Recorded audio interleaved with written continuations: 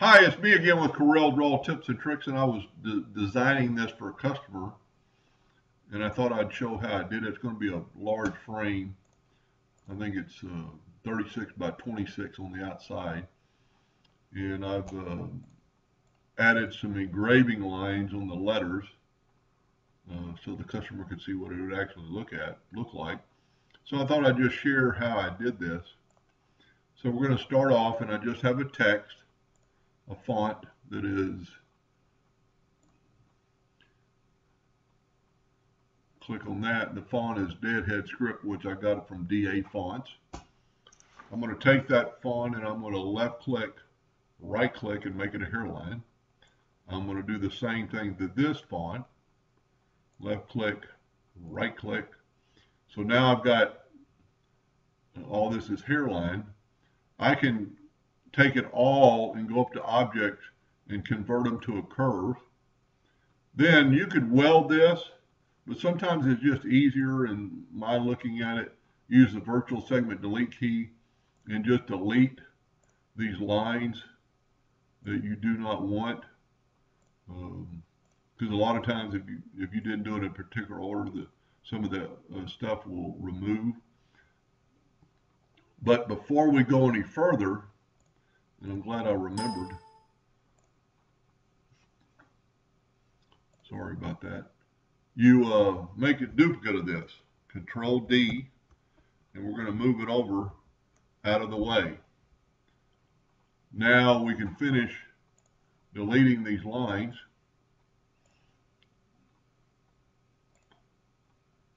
And we can delete all these lines because we got a copy of it. Now we're going to zoom in closer to the smaller font, and we're going to delete all these lines we do not need. And what the lines are hairlines, so it will cut. And you can always take your virtual segment delete key and do that. Select it all. Let's zoom in here a little bit more. Like we don't need that line. We don't need that line. We don't need any line that goes past our object.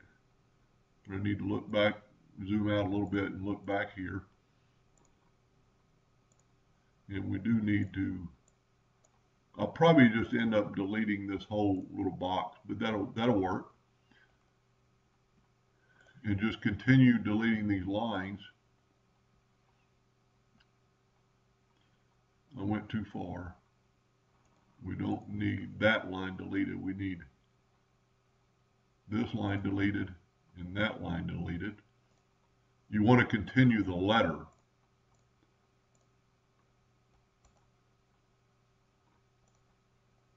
So just real quickly here.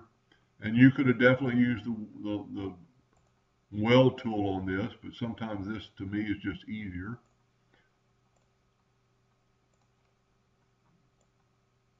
Almost done here. Let's zoom in here.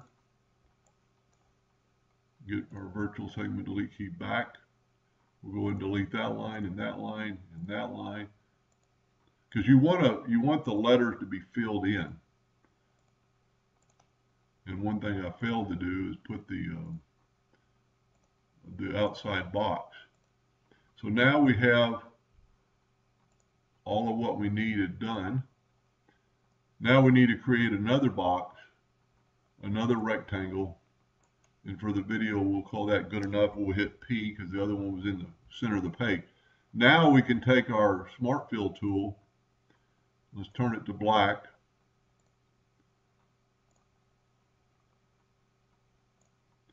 and fill it in, and that's what it's going to look like. Now by using the Smart Fill tool, and now we can cursor it down and then left click, right click on hairline. You can look over here, it's 500 points, so we need to make sure we change this back to a hairline.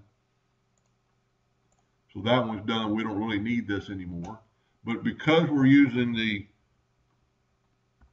nudge distance, it's always going to be the same. Now here's our copy. And what we want to do now is do just the opposite. We want to delete like this line and this line. Whoop. You know, that'll work. And then that line and this line. Okay. Nope, went too far. We want to delete this inner part. So using your virtual segment delete key, you can do that right there.